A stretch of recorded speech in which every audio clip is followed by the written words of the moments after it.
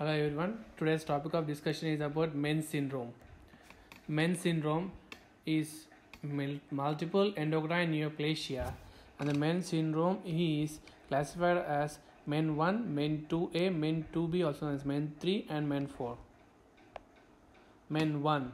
Coming to detailed explanation of Men 1, which is also known as Wermer syndrome, and in Men 1, which occurs due to the mutation in tumor suppressor gene, which is a menin protein involved in the Men 1 syndrome. Then Men 1 is manifested with following entities, which include Zollinger-Ellison syndrome, which is associated with gastrinomas, hypoglycemia and neurological manifestations associated with insulinomas. And remember that duodenum is the most common site of gastrinomas in patients with Men 1 syndrome. Coming to Men 1 syndrome, these individuals with Men 1 syndrome also have the following manifestations with involvement of the pancreas, resulting in pancreatic adenoma, involvement of the pituitary resulting in prolactinoma, involvement of the parathyroid glands resulting in the parathyroid adenoma. Men 2A, which is also known as Sippel syndrome, the another name for Men 2A is Sippel syndrome, and the mutation in red proton gene is the main reason for the occurrence of the Men 2A.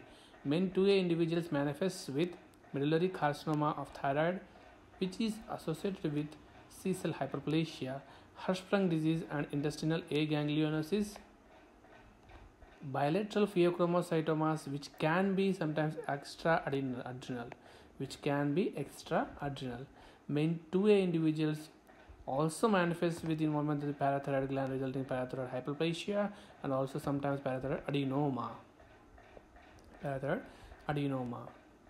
Men 2B. Coming to the Men 2B, which occurs due to the mutation in red proton gene. Remember, the most important point to remember in Men 2B is there is no parathyroid involvement is noted. Men 2B individuals manifest with neuromas and ganglioneuromas of skin, mucosa, GIT and respiratory tract. Marfanoid habitus. It is explained as long axial features with hyperextensible joints. So it is the explanation of the Marfanoid habitus, which is a manifestation in individuals with Men 2B. Also, the Men 2B individuals manifest with medullary carcinoma of thyroid, pheochromocytoma, which involving the adrenal gland. Coming to the Men 4, which has the clinical features of Men 1, resulting in pheochromocytoma, no. Parathyroid adenoma, yes. Pancreatic adenoma, yes. The other P is prolactinoma involved in the pituitary. So the PPP, remember, don't get confused. That is, so the Men 1 syndrome individuals manifest with the 3P manifestation, that is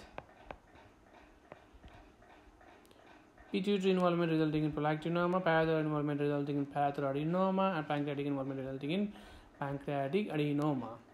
Then coming to the Men 4 individuals, which occurs due to, that is, the Men 4 syndrome occurs due to germline CDKN1B mutation leading to reduced levels of cell cycle checkpoint protein, which is P27.